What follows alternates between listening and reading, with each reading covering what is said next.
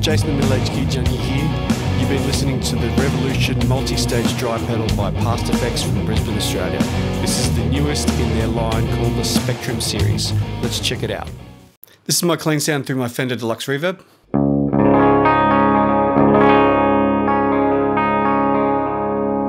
Not a hint of breakup.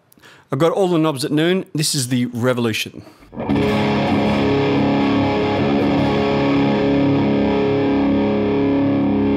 All right, let's turn the level up a little bit. All right, let's go through the gain range and see what it's got.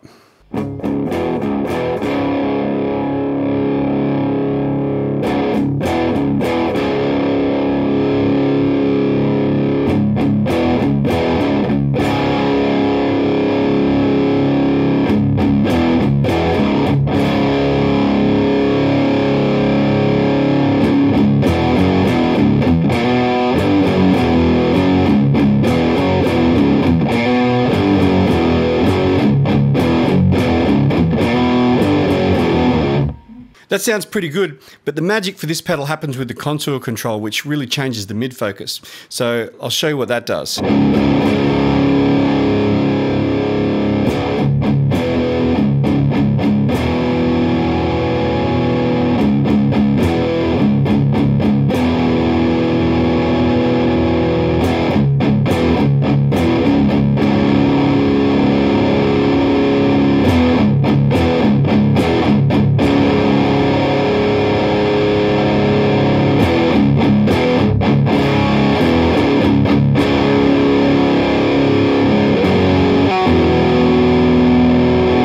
It's got heaps of gain, this thing, I tell you. All right, let's have a look at the tone control.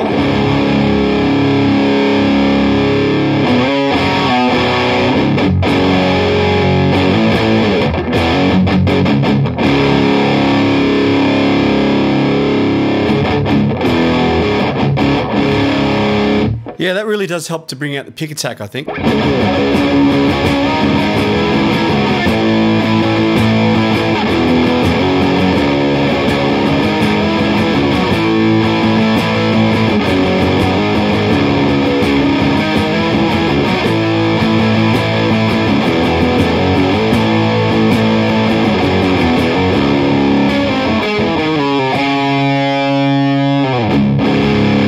That's really good rhythm distortion.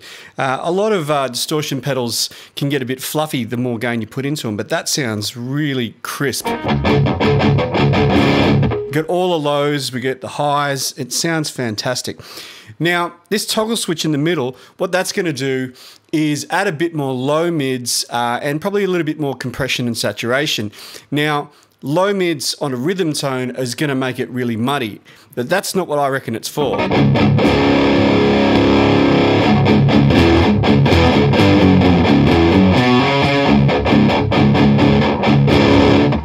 So I don't reckon it works really well for a rhythm tone. I think that's going to help with your higher notes. When you're playing solos and you're playing those higher notes, they can become a bit thin. But by adding a bit more low mids, a little bit more compression, you'll get more sustain, and I think it'll help to fill it out a bit as well.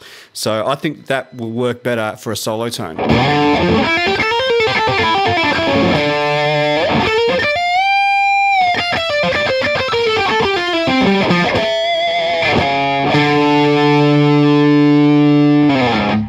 Yeah, Yeah, that sounds really good. Not a lot of distortion pedals can cover rhythm tones and lead tones, I think, as well as this does. This is brilliant. The Pastfx Revolution distortion pedal is the second pedal in their new line called the Spectrum Collection, and is based on the old Buffalo Effects Evolution distortion, which you can't get anymore, which is basically a 4-gain stage overdrive / distortion. Now, I wasn't doing much overdriving with this thing. I was pretty much entranced by how much distortion it had on tap. The contour control was a real winner for me because it really helped with tone shaping. You could get anything from sort of really thick rhythm distortions through to lead distortion sounds as well from the same pedal. And I found though with both the contour and tone controls that I had to have them probably both past halfway to get the sorts of sounds that I was after through my rig, but they worked very effectively and they definitely made a difference.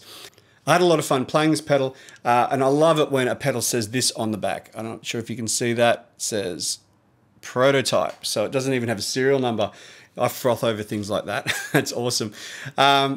These will be available soon if they're not already, and I highly recommend it. Typically speaking, I don't really use high gain distortion pedals because if I want high gain distortion, I go for the Mesa behind me there. But there are some exceptions. I absolutely love the Friedman BEOD, and I put the Revolution distortion up in the same category. It's very flexible, it's got a ton of gain, and it sounds great. So if you want to find anything out about this pedal that I haven't covered, check out the Pastfx website, which I've put a link in the description below. So if you enjoyed this video, please give it a like, and if you haven't already, please subscribe. Remember, you can join the Middle Aged Gear Junkie Facebook page by clicking the link in the description. And other than that, my name is Jason, and I hope you have a wonderful day. See you later.